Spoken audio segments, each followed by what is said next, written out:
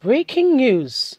Atiku may become Nigerian's president without 2023 presidential election if this court ruling goes in his favor. Hello, my wonderful people.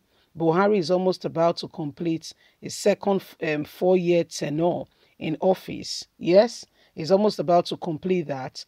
Yet, the court ruling that declared that Buhari won is still ongoing. That court ruling is still ongoing. And so the court is meeting to decide if, who really won that election. We don't know if it is a northern ploy, okay, to ensure that a northern takeover, because if the court rules that it was Atiku that won that election in 2019, then that year election starts again. It's as though whatever Buhari has done has gone. Then a new set of election, a new regime starts altogether. So we will see what exactly this is all about, as it's been predicated that Atiku may become Nigerian's president without, election being held if the court rule in his favor. So let's get all the details. What exactly is going on? Why all the talks about the next presidential election and new reports has emerged like a twist from an interesting movie. Just when the public has forgotten that there is a pending legal battle on the 2019 presidential election where there is an appeal rule that President Muhammadu Buhari should be sacked for the alleged false affidavit. The group that filed the appeal also asked that the presidential candidate of the People Democratic Party, PDP, Alhaji Atiku Abubakar, be declared Nigerian's president. However, the Punch reported that a court of appeal in Abuja has adjourned the case till May the 18th, 2022. It is worth of noting that the appeal was filed by the incorporated trustees of the Civil Society Observatory for Constitutional and Legal Compliance. So, if the evidence presented by the group is genuine, Atiku could become the next president without a fresh election being held. Away from that, you may recall that a similar case has happened in the past where Olusegun Mimiko was sworn in as the legitimate winner of the 2007 election in Ondo State after late former governor Olusegun Agagu was already 2 years into his second tenure as the governor until February 2009, when a court validated his re-election as governor on the report of electoral irregularities. Mimiko will go ahead to become the first governor in history of Ondo State to rule for 8 years. Not that only, the current Minister of Interior, Aregbesola, would also have to go through several battles before he was declared the winner of the 2007 election in Osun State. It was almost 4 years before he was able to reclaim his mandate. That being said, it is a strong case. If a strong case is built up, the re-election of President Muhammadu Buhari and the court rules in Atiku's favor, Nigeria could have a new president without a fresh election.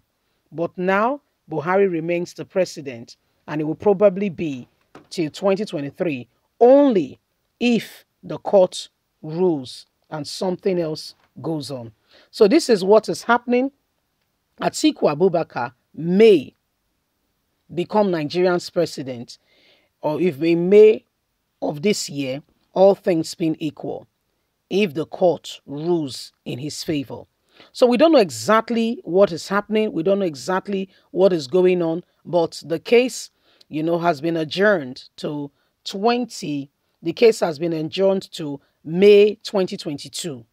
So by May, we'll be bringing you up to speed if Atiku has become Nigeria's next president and what will happen in that regards. So, my wonderful people, these are the things happening. These are the things going on right now. As we can see clearly that, a songwriter says, I can see clearly now that the rain is gone. So, whether there is rain, there is no rain, we might begin to see more clearly who the next president of the country may be. Could it be that it is a northern ploy to ensure a northern come in and take charge for another 8 years? We don't know. Okay, the court will rule in that regard. Could it be? Could it be? We don't know. But the court's rulings will be taking place in May of this year. Atiku had Peter Obi as his running mate, and they put up a good fight, really. Many people are of the opinion that Atiku won that very said elections, who is of the People Democratic Party. However, the court had to declare Buhari because his men were in position and in power. We don't know how true that is, but that was what happened. Yes, Peter Obi, who is also vying for the position of the president from the southeast, was Atiku running mate, and they put up a very good fight. It was a very good contest. However, the court at the time said it was Atiku. But what happened was that there is still court case pending. While Buhari's administration is still ongoing, there is court case pending. And that court case, if it goes, like we stated to you in May of this year, 2022, if it goes in Atiku's favor, then Buhari may have to leave unceremoniously, may have to leave office, and Atiku may have to come in and spend the first 4 years and maybe another 4 years if he's re-elected. So welcome to Nigeria. Welcome. These are the days before us where, it may be a ploy, it may be real, whatever it may be, because Buhari's tenure is less than how many months to go? Not years. It's just a few months to go. And could it be another ploy because the South is insisting that they are coming on board and the North is saying, anybody should take over? We don't know. We'll keep you informed as the matter unfolds. Bear it in mind, Atiku's case, May 2022, we may understand what next to do. Leave us a comment. God bless. Bye for now.